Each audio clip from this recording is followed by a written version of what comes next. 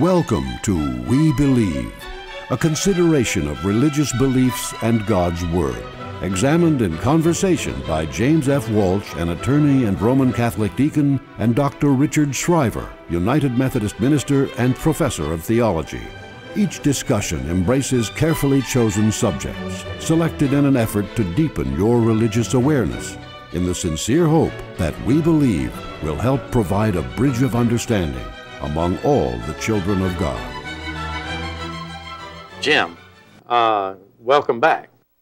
The first thing in my segment, and we're talking about baptism, is the first thing that I'd want to say is that the idea of infant baptism, which the Catholics practice and teach and believe, and the idea of sprinkling, because it's kind of hard to think in terms of dunking a baby, in immersion baptism.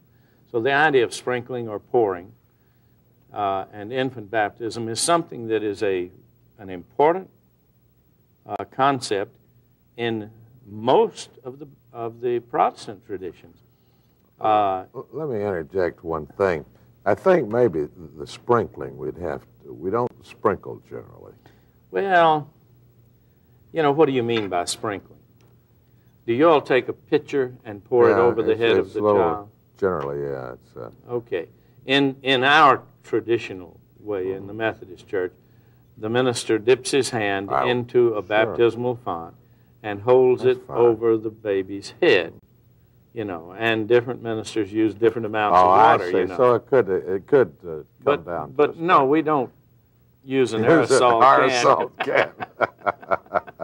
Or turn on the shower. Okay, I got you. So it's just how much instead of using a little pitcher, you use his hand. Yeah, so right. Some preachers might have a bigger hand. And I think the idea of sprinkling is sort of a comical reference by Baptists who immerse. Oh, I see. To all of the rest of us who don't immerse.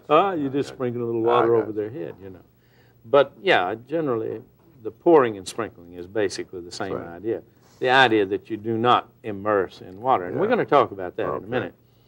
But that most Protestant groups, Lutheran, Presbyterian, Episcopalian, or Anglican, Church of England, Methodist, and many of the other Protestant groups have no disagreement with the Catholic notion of baptizing infants and doing it with a little bit of water rather than immersing the whole person in water. And part of that is because of the belief about what baptism is. In a minute, I want to talk about the Baptist tradition, which is immersion, which has a different symbol. It's burying to sin becomes an important part of that idea. And it's adult baptism, after repentance and being born again, or in some traditions, being filled with the Holy Spirit, a Spirit-filled Christian, or a born-again Christian, but an adult decision for Christ as being the entry into baptism in that tradition. You've got a little harder job than I, but in this case, you've only got really two traditions. Well, they vary in a lot of different little ways, but that's right. Two basic traditions, the infant sprinkling or pouring, or the adult and immersion. Now, one of the things that I wanted to do in this segment, in addition to saying that many Protestants are in complete agreement on this with Catholics, they might not like to admit it. Okay. But I wanted to offer a little bit of a defense. My tradition baptizes babies. I was baptized as a baby. You were baptized. Sure. And some want to say, you were just christened, given a name. And I want to say, no. In the oldest Christian traditions, this has been done to babies, for babies, and that it's baptism, not just giving a name, christening, really baptism.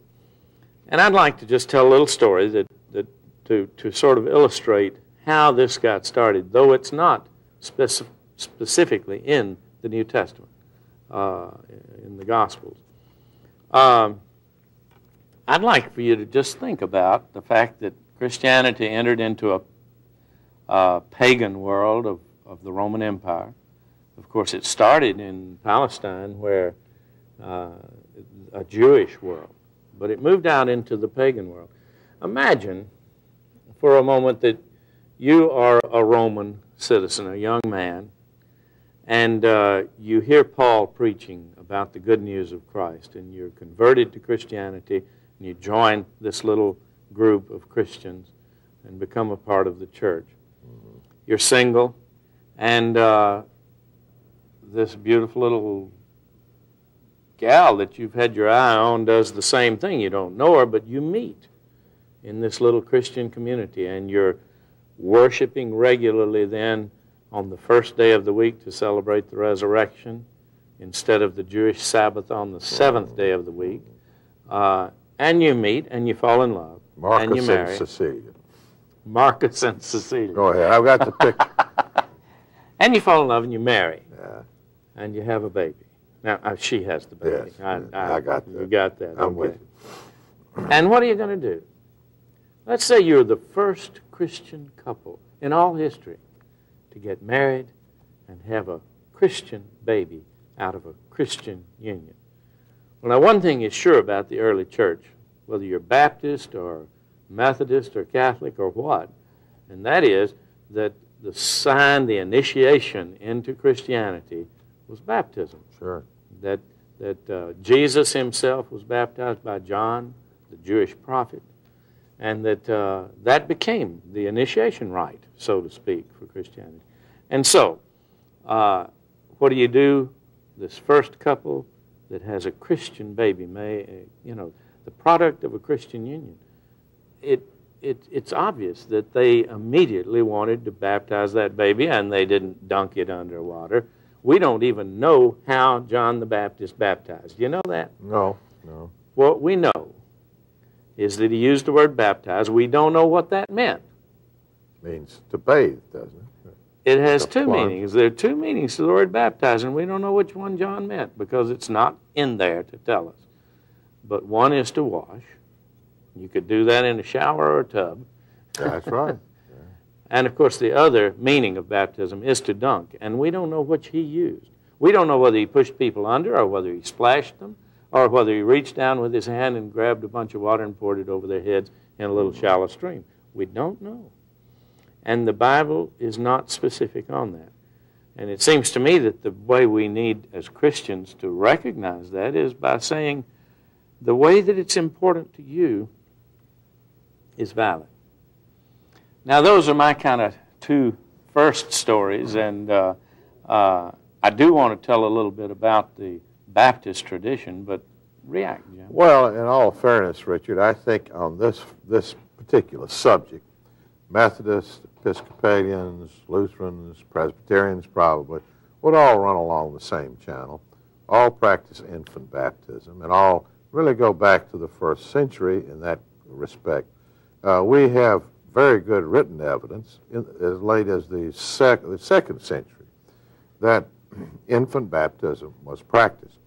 And also there are 3 or 4 references actually in the New Testament that a family came in. If you remember, do you remember the story of the jailer? St. Paul was put in jail, and there was a great earthquake, and then there was the doors flew open and the chains fell off all these prisoners, and the jailer was going to kill himself because the prisoners he thought had escaped, and if he didn't do it himself, the Roman officials were going to take care of it. And Paul says, no, we're still here. Well, I think he was really impressed. Pretty nice prisoners, he was pretty impressed. And he said, tell me, how can I be saved? And so he was converted, and it says that jailer and also his whole family. Well, who's in a family? Usually they're children, sometimes they're children. There's another. Maybe even grandchildren. There's another thing, too. I want to throw this in. This is somewhat off. There's another place where Paul goes to a certain city, and he converts this lady who is a dealer in purple. Do you remember that? Mm-hmm. Well, this is a complete aside, but, you know, most of those early Christians, I always imagine, were kind of poor folks. But, you know, the emperor wore purple. And the reason was that at that time, the only time you could get purple was from I think some shellfish that were very rare. And then you made purple dye out of that. And Paul ran up. I thought it was from poke salad berries. Well, yes, but Paul had run up on a rich lady, you see, back apparently. It's just kind of an amusing little incident. Yeah. But he had finally come on with somebody must have had some dollars in their jeans. You better tell the other side of this. You better give the Baptist view of this, Richard. You've left me about 2 minutes to do that. Yes, well, I'm sorry I do that to you. And I'm not sure I know the point of the purple. Well, what I'm saying is Paul finally ran into a rich lady that were going to help the early Christians. Because if you were selling purple, you were dealing with high Roman officials and probably making a lot of bucks. But and she had children too? I don't know, but her whole family got her whole family got baptized. Well, that was the point. Yeah. That there are references to whole families. Okay, which would generally include children, wouldn't it? Sometimes. Let me give a little of the Baptist tradition. At the time of the Reformation, really just a couple of years after Luther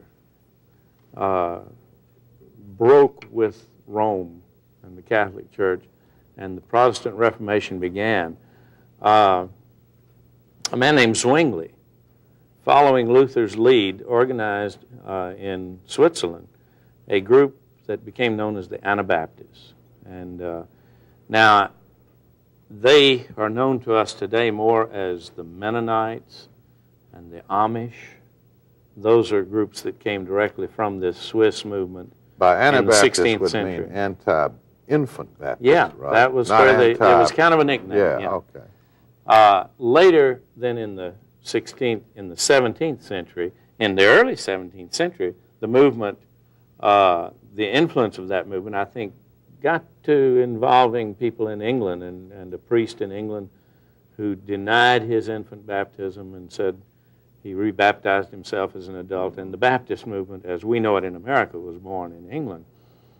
But their argument and that tradition is that baptism in the Bible, in the New Testament, is a thing that comes of, as I said a minute ago, a decision of an adult to choose Christ, and and the event is one that represents being born again, and is an adult decision, and that it requires immersion. Now, when we baptize an infant with pouring or sprinkling, we're talking about the idea that God has entered into the life of that baby, because it's a Christian baby, product of a Christian marriage. But the adult is the idea, the symbolism of water cleansing us of sin, and water as a cleanser, we become immersed to it and rise again sinless. New person. A new person, born again. And that's the Baptist tradition, and it's an important one, because many of the Protestant denominations come out of the Baptist tradition. I'm sure in the question period probably there'll be some questions on that. Yeah, our time's up, so we'll talk some more. Good. Today's We Believe program is brought to you by a grant from your local Knights of Columbus Council. Founded by Father Michael McGivney, the Knights of Columbus began when a few men gathered in a church hall in 1882. Today, the Knights of Columbus has a membership of over 1.5 million men, with local councils spanning the globe. The Knights of Columbus is a fraternal service order of Catholic men dedicated to providing support to the individual, the family, and the community. The principles of the order are charity, unity, fraternity, and patriotism. The Knights of Columbus truly surge with service. For more information, contact your local council or write We Believe, Post Office Box 50654, Nashville, Tennessee 37205. That's We Believe, Post Office Box 50654, Nashville, Tennessee 37205. Now back to our program. There's been some very interesting discussion regarding baptism. And one of the questions that we have come across that we think is of particular interest is that you've both talked about various kinds of traditions of baptism and the different, you know, the amount of water and falling down the well, even, or throwing them down the well in a kidding sense. But why can't all of the traditions be valid? Is there only one, or can they all be valid, or what?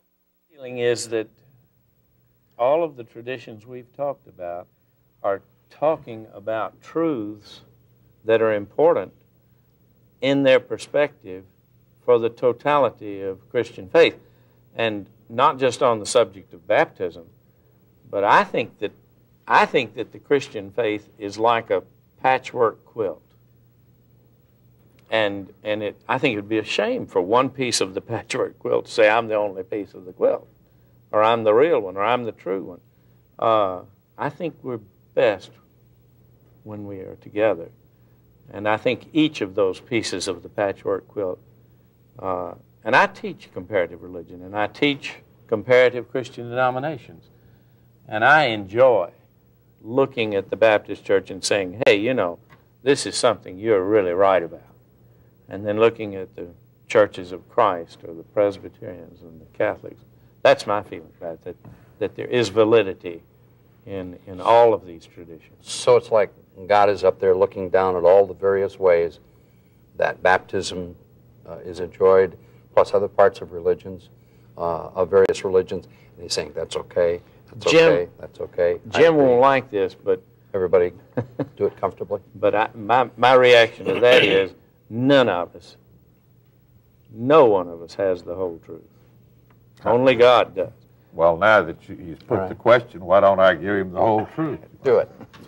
Well, I think in the Catholic tradition, and I thought Richard was going to argue with me a little bit about this, but I think one of the oldest, maybe the oldest, and the most expressive, the most symbolic, is the immersion. In the sense that in Paul's writing, we die, the old man dies as he goes under the water, the new person arises from the water, like the death of the old person, the sinful person, the rising of the new person. Don't you agree that symbolically that's... There's a marvelous drama about it, yeah. It's not that you remember that too, I guess. But I think the practicality of it, the baptism is a washing, and we think pouring constitutes a washing, water running on the person's forehead. But now, I never really realized till today, Richard, that what I always thought sprinkling just meant, you know, like my wife sprinkles the clothes sometime, you know. But actually, it's more of a put down, isn't it? Yeah. But you know what? I was thinking on the way to the studio. Suppose this is the Catholic tradition now that would not accept sprinkling. If there were 100 soldiers going into battle, and they all wanted to be baptized at the same time, and you only had 5 minutes, I think the Catholic Church would accept sprinkling. You know, you could do what is practical and is what is real, and it's God acting, and he is using instrumentalities of human beings and things like water and bread, but there's a common sense element to it.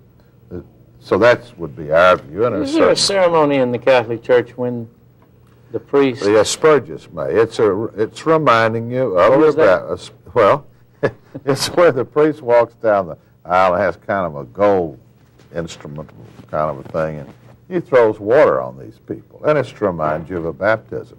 It's called asperges. That's Latin. You wouldn't know anything about that, Richard. Is it like a symbol? It's symbolic to remind you of your baptism, and that is really sprinkling. You just, you know. Just a minute. How much Latin did you have? Well, none that I remember. None that I remember. Well, this Protestant took Latin for 4 years and learned very little. You could have it, yeah. Well, let's go to a different question that is in the same framework. If a person is baptized, are they baptized, I should say, because of repentance in the situation where there is repentance, or does the actual act of baptism save them, him or her? Well, my reaction is that neither is the real truth. You were not saved because of baptism or because of repentance? No. If I turn that around on you? Yeah. I think that the thing is that God saves. And I think that his ability to save us, his desire to save us is always, surrounds us every moment of our lives. But he's also given us free will, and we use that free will to reject God, to turn away in so many ways. But that when we turn toward God, then God's salvation happens. And to me, the baptism, the ceremony, is simply saying this is something God is doing. And God is not dependent upon the ceremony. God does it when he can get into our hearts to do it. The water is symbolic of the cleansing. The immersion is symbolic of the burying the sin. And it's more than a symbol. The ceremony is. You can see where my mind was going, huh? Yeah, okay. yeah. It's more than a symbol because it does represent not something that we're doing, but something that God does when we allow it, because he's given us the free will for it. Now, I want to respond. I've had time to I'm think. just relaxing, waiting for you to go. This is the first time I've done something really heretical to the Catholic point of view. That's, well, not, oh, you usually about once a program, you do something heretical. No, really, I'm going to be nice to Richard. I'm usually not very nice to him. But he teaches comparative religion, and this is his area. And I want to ask him a question, seriously, Richard. It's my impression that there are some religious traditions that say you accept Jesus Christ as your personal Savior. That's when you are saved. And then the baptism is more or less when you join a particular church. Am I correct in that view? That is one of the Protestant traditions, yes. Is that more or less? And the baptism is done after the repentance and the born again as a sign of the being born again. But, and you were going to... Well, I was going to say, you see, accepting Jesus Christ as your personal Savior is really another way to say, in a sense, baptism of desire. Yeah. But you see, baptism of desire is much broader because it's difficult to get the Buddhist monks into the acceptance of Jesus Christ as their personal Savior. Into the church That's for a right. baptism. Well, I mean, you can say of a Buddhist monk, he loves God.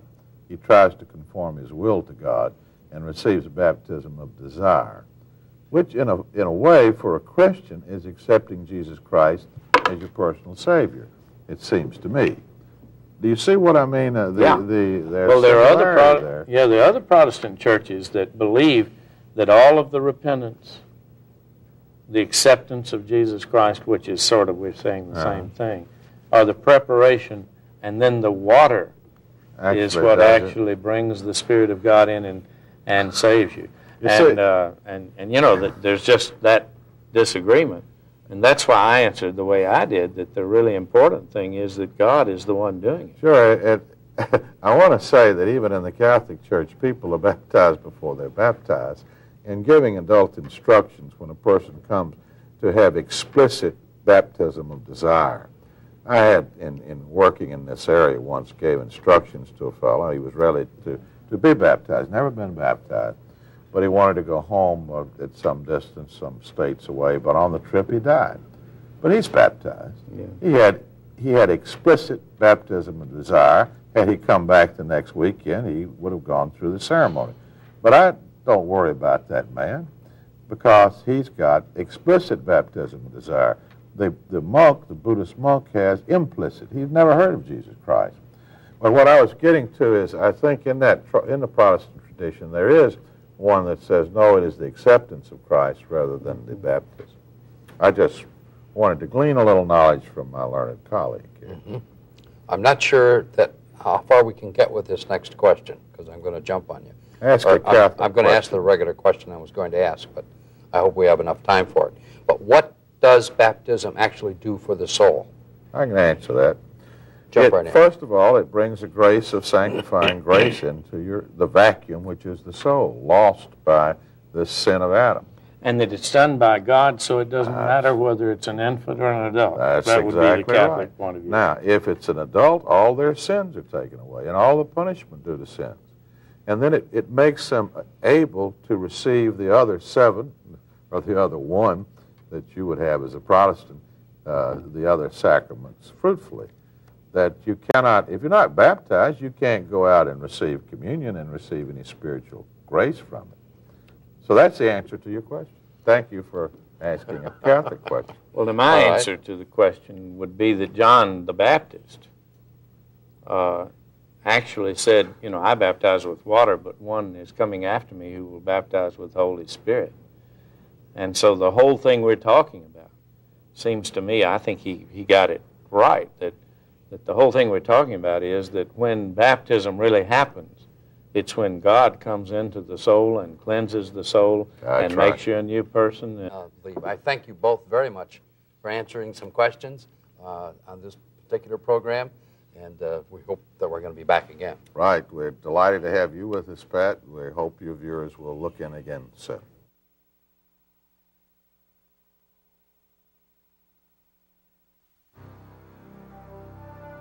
You have been watching We Believe, a discussion of God's Word and religious belief as presented by your host, Mr. Jim Walsh, a deacon in the Roman Catholic Church, and his guest, Dr. Richard Shriver, a United Methodist minister.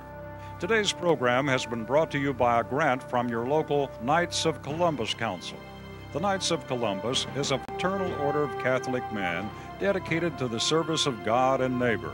Last year alone, the Knights provided over $109 million and 55 million volunteer hours helping those in need. The Knights of Columbus truly surge with service. Deacon Walsh and Dr. Shriver would like to hear from you if you have questions you would like answered or topics you want discussed. Or if you would like a free booklet giving further information about the topics considered today, write We Believe, Post Office Box 50654, Nashville, Tennessee 37205. That's We Believe, Post Office Box 50654, Nashville, Tennessee 37205. Visit our website at www.webelieveshow.org. That's www.webelieveshow.org. Our email address is jimwalsh@webelieveshow.org. When you write, be sure to mention the number of the program. Today's program title is 844 Baptism Part 2. Thanks for watching. God bless you. We Believe is designed to promote better understanding among persons of different faiths. Deacon Walsh and Dr. Shriver have completed a series of 16 audio tapes providing a broad overview of the Christian religion. Deacon Walsh explains the teachings of the Catholic faith, and Dr. Shriver responds with a Protestant perspective. For information, write We Believe, P.O. Box 50654, Nashville, Tennessee 37205, or visit our website at webelieveshow.org.